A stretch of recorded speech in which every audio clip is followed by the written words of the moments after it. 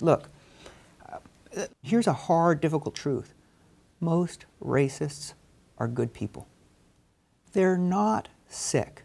They're not ruled by anger or raw emotion or hatred.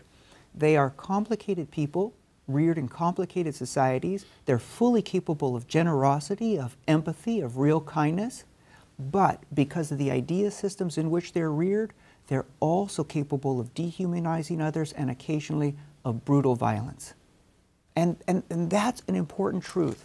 Most people are not racist out of some sort of a sickness of the soul.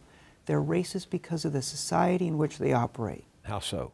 We need to understand that race has been one of the ways in which we've explained why certain groups get certain privileges and advantages and why other groups don't get privileges or are exploited or are excluded from the country, right?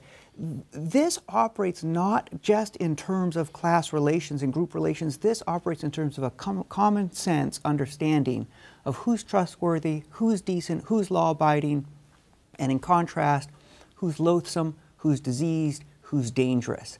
That common sense of race used to be openly expressed through the 1950s, let's say.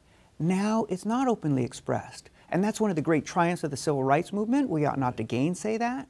But on the other hand, it didn't all go away. It's still there under the surface.